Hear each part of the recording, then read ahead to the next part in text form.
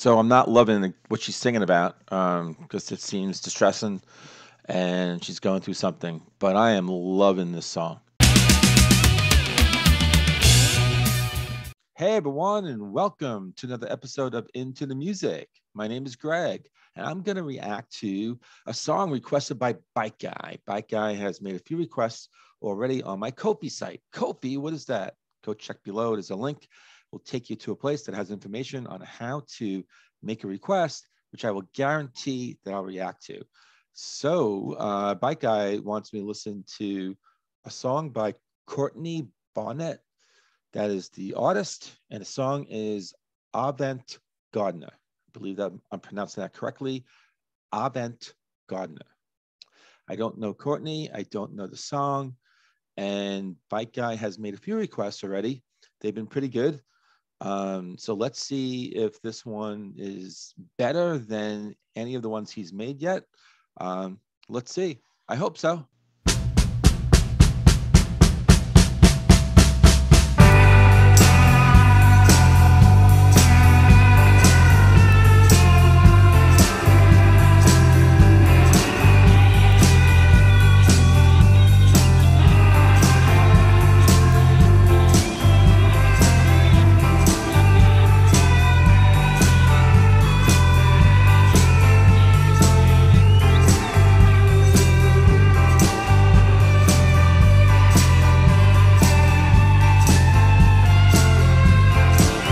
Ooh, I like that.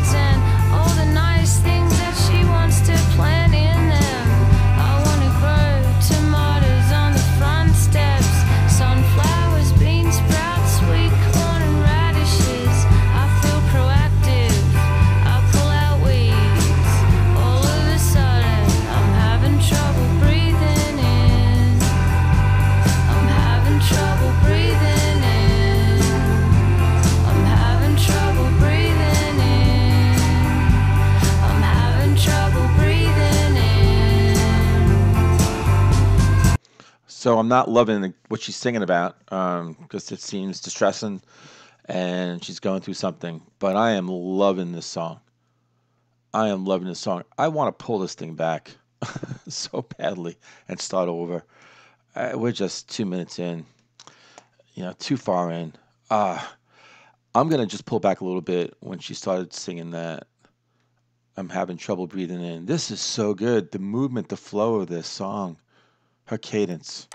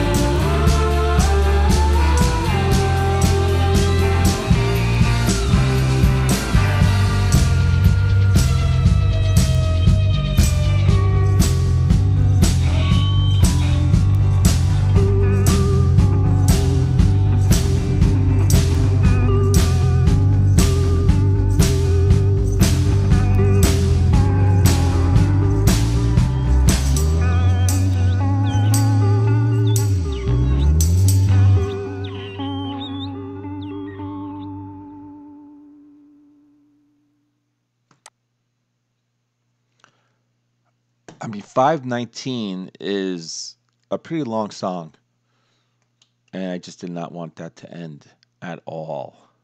I could have went another 2, 3 minutes. I could have went another go around with that not breathing in line. I love that. I loved everything about this song. I truly love this. I really did. Wow. Wow. Bike Guy, this has to be your best request. Let me gather my thoughts together. I'll get some information about Courtney and the lyrics. The lyrics. I mean, I wrote a few things down. The lyrics. I got to pull them up. That's going to be a treat. All right. See everyone on the other side. Bike Guy. Your best one. Best one by far. Not to say that the other ones are bad. No. But this one is the right at the top. You just crank the bar completely high now for all future requests by you. So I love this song that much. I really did. I can't wait to get back to it. It just had such a free, easy flow to it. It really did. And yet, you know, there were these things that were being dropped throughout the song that made it rich and I guess complex. Oh, no, not really. Again, I mean, I think what was happening with all those little sound effects that were going on, she's kind of describing a world. She's kind of doing like this sort of free flow sort of speak, you know, whatever in her mind is just coming out, right? It seems like there's no filter. She's talking about, I think, something like an incident or something where she's around the house or something, and she's unable to breathe in. She keeps repeating that, right? And you would think that maybe metaphorically, right? She's just kind of having, because I think there's something going on really big picture with her life. You know, she's trying to find some traction in her life. You know, she's kind of going through things and she's trying to figure things out. And so metaphorically, you would think she's just having trouble breathing in. But I think there's a particular incident because then she's talking about the hospital. You know, she doesn't want to really owe the hospital any sort of bills or money. It seems to be like a balance of the two. That's my interpretation. So, you know, that's deep. If I'm right on that, and I got the lyrics pulled up and I can't wait to get into it. But if I'm right on that, then there's like real complexity and deepness with the song. But it had such an easy flow to it. You know, da da da da da da da da da da da. I mean, you know, there weren't really major change ups. It was just the sounds that were kind of coming in. The guitar was doing some crazy stuff, especially in the beginning. It was like a wailing sound that was coming in. Like the person who was that guitarist was just making that thing cry. You know, it was kind of eerie. It was like really almost like a wailing. You know, I mean, there's weeping and crying. You know, and there's like wailing. You know, where it takes everyone's attention. What the hell's going on? And that's what that guitar was doing, right? There's something going on. There's something not right. And then she kind of like gets into it. And then later on, there were like these little sort of kind of almost like that guitar sound, but then more like in pieces, more like abstract here, there, you know, in the background. You know, it was an uneasiness. You know, you never felt, even though the flow of the song was easy, okay, felt easy. There was nothing easy about that song. It just kept on, just in case, you know, you started feeling good. You know, it's a feel good song. You know, I'm really getting into this rhythm and the groove and all.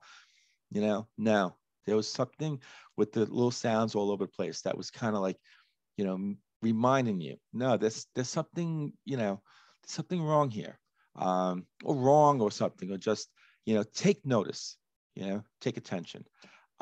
I want to really get into the lyrics, but I do want to get into this artist to find out about her. First time reacting to a song from her. So Courtney Melba Barnett, and she was born in 1987. So she is relatively young. Australian. Yeah, okay. I detected some sort of accent.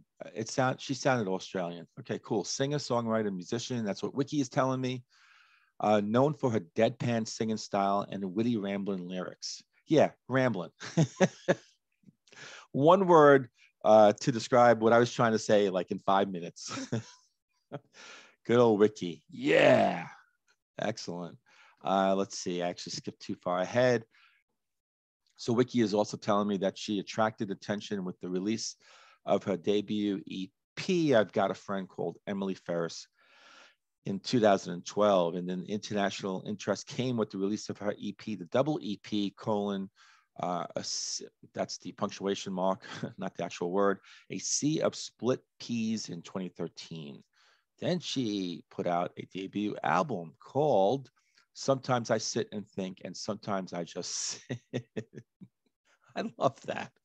And this album actually was released in 2015 to widespread acclaim. She was nominated for Best New Artist at the 58th Annual Grammy Awards and International Female Solo Artist at the 2016 Brit Awards. She then released Lotta Sea Lice, a collaborative album with Kurt Vile. I've heard his name. I've seen his name. She released her second album, Tell Me How You Really Feel, to further acclaim in 2018. And then she put out a third album, Things Take Time, and that was released in November 2021. And this song seems to come from one of those albums. No. Oh, it's coming from that EP, the double EP, A Sea of Split Peas, that released in 2013. There's several songs on that, including this one. Okay, so that's cool. So this is actually from a while ago. And there's a nice picture of her. She's playing guitar. And there's some information. A contributor wrote this about the song in genius.com, the lyric website that I use a lot. In the song, Barnett explores malaise, routine, and her difficulty escaping her own discomfort. Okay, yeah, there's that sort of big picture kind of thing. And this says here, the song's central symbol, breath and its deprivation, precipitates in a literal event an acute asthma attack, which artfully doubles as a metaphor for panic or anxiety that comes along with life's routines and cycles. Okay, so she's actually having an asthma attack. That makes sense, right? I can't breathe in. I'm having trouble breathing in. In the song, Barnett's inability to breathe takes hold just as inspiration has struck. Narratively, Barnett's persona struggles initially with feelings of helplessness and perhaps depression, only to feel inspired by her neighbor's honest enjoyment of her garden. However, when Barnett attempts to share in that inspiration and enjoyment, the sudden onset of an asthma attack sends her back to stating that she, quote, she should have stayed in bed today, end quote, and, quote, prefers the mundane, end quote. Her failure to capitalize on this inspiration leads her to internalize her problem. No longer is she facing a momentary attack, but by the end of the song, she herself is floored at a deeper level. I'm not that good at breathing in. The title, Avant-Garde, is a play on the phrase avant-garde, okay, meaning out of the ordinary, unique, strange. And Gardner, as the song discusses using gardening as a way to escape from your own thoughts. How clever is that? Put together, avant-garde represents how a normal or even bland day of gardening drastically changed, right? A routine thing, and it actually really becomes sort of a signature moment for her, right, in her life. The term avant-garde comes with certain connotations of underground music and the 80s and 90s grunge scenes, which the alternative vocals themes of the song complement. I wish every lyric in genius.com came with this kind of information describing the song and the history behind it. So bravo, as though the contributors actually going to be watching this. Well, in case you have it too, good job. So I sleep in late. This is verse 1. I sleep in late. Another day. Oh, what a wonder. Oh, what a waste. It's a Monday. It's so mundane. What exciting things will happen today? The yard is full of hard rubbish. It's a mess. And I guess the neighbors must think we run a meth lab. I thought I heard about a meth lab because then I'm thinking, oh, there's drugs involved here. But then that was it. There was nothing else about that. We should amend that. I pulled the sheets back. It's 40 degrees and I feel like I'm dying. Life's getting hard in here. So I do some gardening, anything to take my mind away from where it's supposed to be. The nice lady next door talks of green beds and all the nice things that she wants to plant in them. I want to grow tomatoes on the front steps, sunflowers, bean sprouts, sweet corn, and radishes. I feel proactive. I pull out weeds. All of a sudden, I'm having trouble breathing in. And then the chorus, I'm having trouble breathing in. I'm having trouble breathing in. I mean, just that reminds me, it just brings you back to the rhythm of the song. It's just flowing. It really is. Verse 2, my hands are shaky, my knees are weak. I can't seem to stand on my own 2 feet. I'm breathing, but I'm wheezing. Feel like I'm emphysemen. Is that a real word in verb speak? My throat feels like a funnel filled with wheat bix and kerosene. And oh no, next thing I know, they call up triple O. I'd rather die than owe the hospital till I get old. So she's actually having a real moment, a real event, right? It's probably scaring the neighbor, and the neighbor is on the phone calling the hospital, right? The ambulance, come and get her. And she's like, no, no, no, no. I get adrenaline straight to the heart. I feel like Uma Thurman post overdose in Pulp Fiction, right? When she overdoses and John Travolta is coming to the rescue. He's got a lot riding on this, right? His boss and all. If he screws this up, he is so dead. And he actually sticks that one in the middle of her chest, and she's like, oh, that was crazy. Reminds me of the time when I was really sick and I had too much Sudafed and I couldn't sleep at night. That's the thing. She goes from one thing to the next thing to the next thing. Like you can't keep up.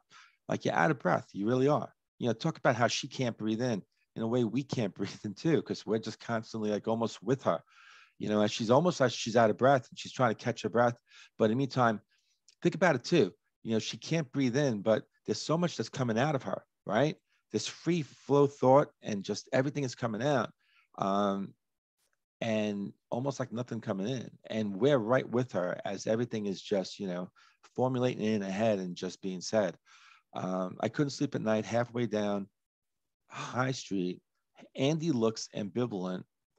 Who's Andy? He's probably wondering what I'm doing getting in an ambulance. So it's a friend, it's a boyfriend, husband. The paramedic thinks I'm clever because I play guitar. I think was this a real live event?